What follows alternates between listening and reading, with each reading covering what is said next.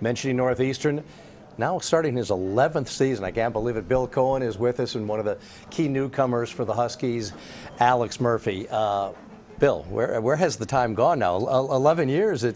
I know it seems like we've been doing this all 11 years. Yeah, well, it's just flown by. It's been a tremendous experience for me personally, but it's been a pleasure to coach in the league as strong as the CAA. Had a great relationship through the competition with the other coaches, and to see the student athletes grow from the time they're freshmen to the time they're seniors, and then go on and represent the CAA in various professional leagues throughout the world has just been an amazing experience for me. Well, a couple of years ago, you got to represent the CAA in the NCAA tournament.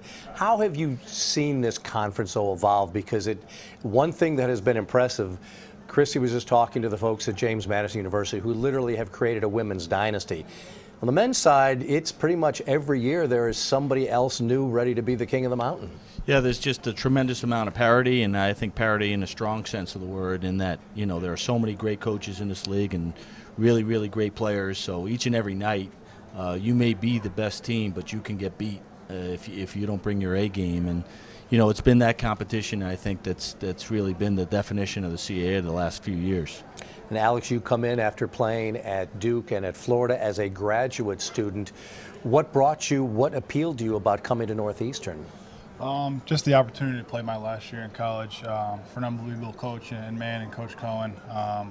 Having the opportunity to go closer to home as well, being at Northeastern in Boston. I'm from Rhode Island, so that was obviously a big factor as well. But yeah, just having the opportunity to go and finish my college career at a great school with a great coaching staff and great teammates, just great opportunity. We were talking before we went on that of all the criticisms, and most of them justified, at least when they come from people like me, about the NCAA, one of the things they've done really well is allow graduate students to get that final look, that final feel, both academically and athletically, before you're really ready to say no to everything.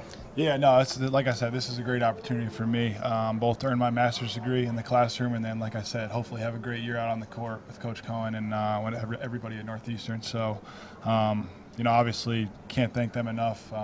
It was a long process, but in the end of the day, it worked out well, and I'm here now. So it's been going well. Well, as Kevin Keats said earlier, after today they don't talk about next year anymore. So I guess I'll use the same statute of limitations with Bill.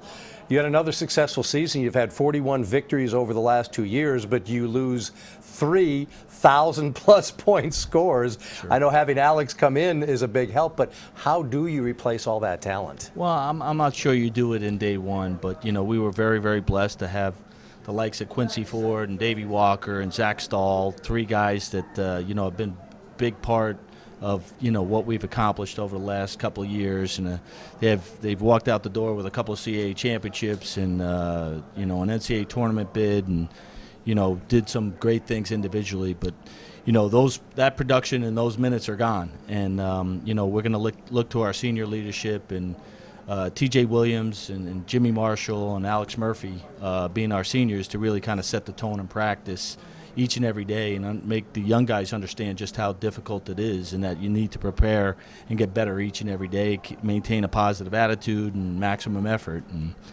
we also have Jeremy Miller, who's coming back, who had a fine freshman campaign, and a bunch of other young players that we're excited about. Tell me also, too, I know TJ has been such a critical part of everything. Having another senior who can really take control of things in the backcourt has got to be a tremendous blessing.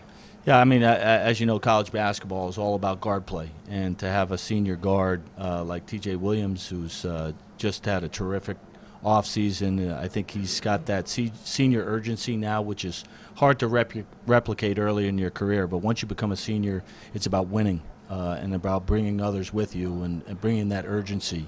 And that's what we've seen from TJ early in the year here. Alex, how has it been blending in with some of the established players like TJ, some of the other younger players?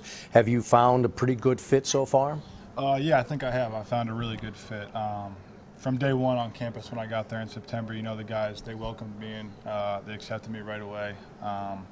And from then we've been working, obviously on the court, off the court, to develop chemistry and relationships. That's obviously very important to the success of a team. So yeah, I would say from day one, it's been a smooth transition.